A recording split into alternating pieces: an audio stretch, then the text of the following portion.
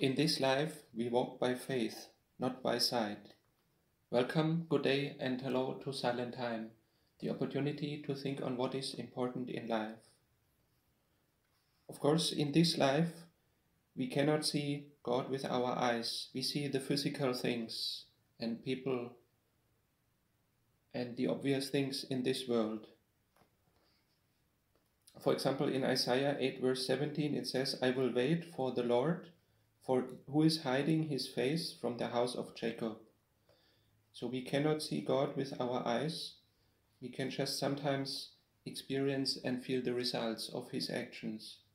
Same like the wind we cannot see, but we can see his actions and the results of it.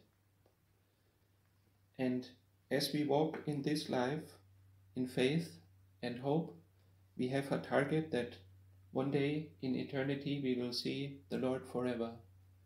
Not in this life, only very few people get an insight into heavenly things, but one day we will experience, and then we will also see the Lord and praise him. In 2 Corinthians 5 verse 6 to 7, Paul writes, so we are always confident, even though we know that while we are at home in the body, we are away from the Lord, for we walk by faith, not by sight. Lord, we thank you for your word and for your promises, and we thank you that we can be confident in you. We have not a vague hope which is uncertain, but we have a sure promise, and already in this life we can every day experience you. You are always there, and you want to protect us from all evil forces that try to harm us, that try to harm our body and mind and soul.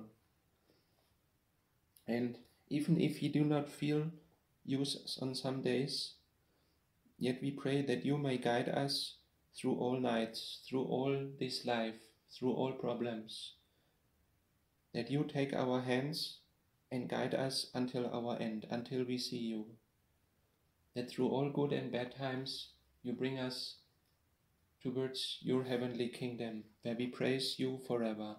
Amen.